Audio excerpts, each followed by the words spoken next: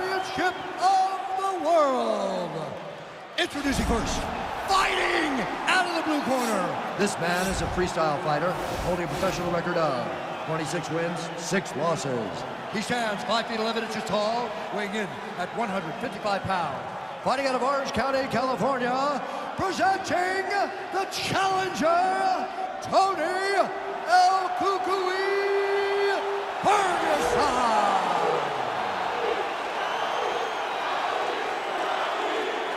And now, introducing the champion, fighting out of the red corner. This man is a mixed martial artist, holding a professional record of 22 wins, 7 losses. He stands 5 feet 8 inches tall, weighing in at 155 pounds.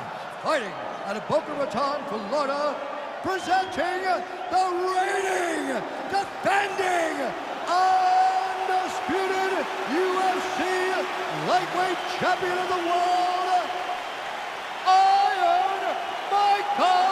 Chandler.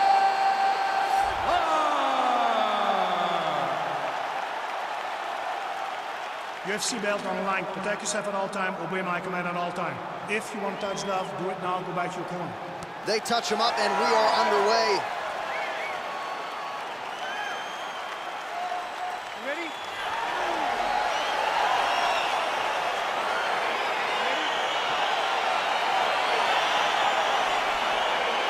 All right, so here we go. Round 1 is underway. I can't wait to see how this fight plays out, because he told us on Thursday that despite his opponent's submission acumen, he's more than willing to engage him on the ground. A lot of times guys fight with their ego. They try to go and fight their opponent in their spot. Let's see if this proves to be a very bad decision. Well, perhaps a sign of things to come as he lands a kick there. Nice kick landed by the Chandler. Well, you saw the tail of the tape. He has a reach advantage and made good use of it there with that punch. Couple of chins here being tested early. Ooh, head kick lands. He's hurt.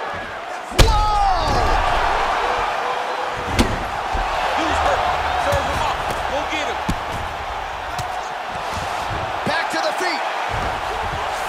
Now he's going to attack the triangle choke here.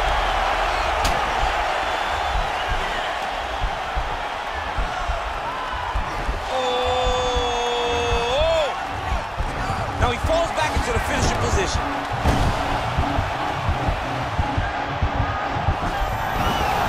Brilliant submission defense there. All right, right into side control here, DC. Biggest difference between half guard and side control? Well, side control to me feels like a little bit less control, because now my legs aren't really doing anything anymore. Now I'm controlling you with my upper body. So I've got to be very, very aware. It's still advantageous, but it just seems a little more free-flowing than having something like a half guard. Big punch lands over the top. How's he going to follow this one? Oh, big head kick lands. You wonder if the offensive fighter's going to start to get frustrated here. Most skipped on all these shots are getting blocked. They're getting blocked because he's fighting one of the best defensive fighters in the UFC. Big kick. Big roundhouse now, just misses. And that one was heavy.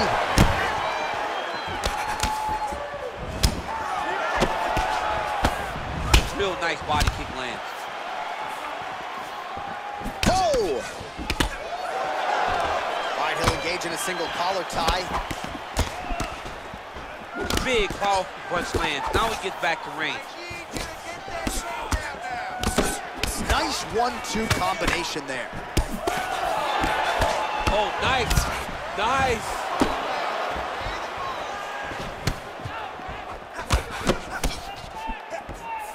Big kick land. And he landed the right hand there. Throwing that jab, no good. 20 seconds left. Well, there's a takedown attempt. No surprise that he would go for it there, but unable to get the fight to the ground.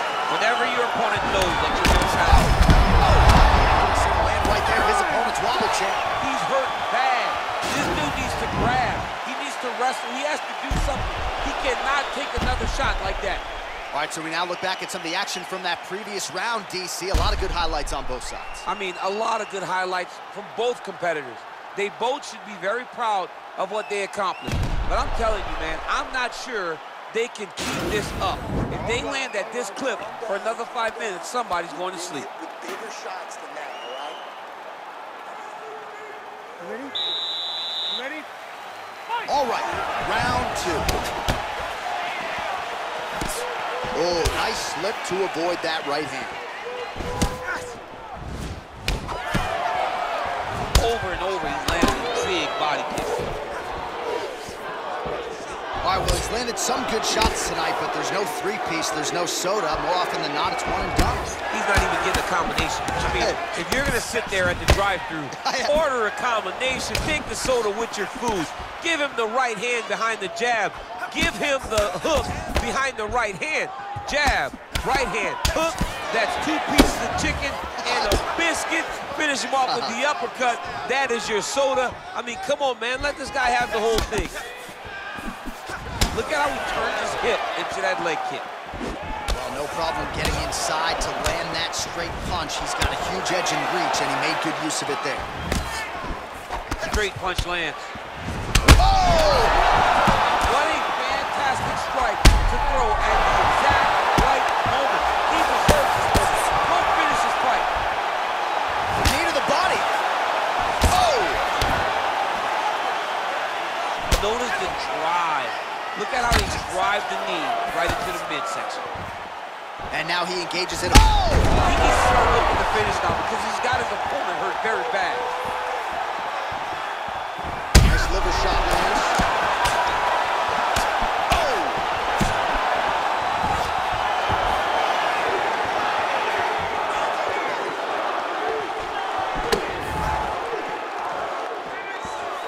Some fighters shy away from checking a leg kick. Oh! He's in trouble. He's hurt bad. Oh! Every time these guys come together, man, you just hear the punches and everything landing. Both very powerful, very explosive. So he's really starting. Oh, he's hurt bad. He's hurt bad, John. He's got to press him. He's got to go chase that finish down now. Oh, straight right. Oh, big left. Well, straight right hand has been a good weapon for him. He misses with it there. Oh! Dude's hurt. Serve him up. Go get him.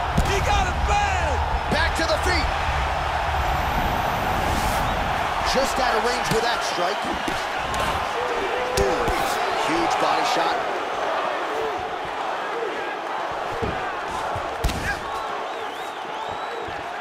$20 seconds left to go in round 2. Starting to do some really significant damage. Oh! He's out! Oh, my goodness. Oh, my goodness. What a fight.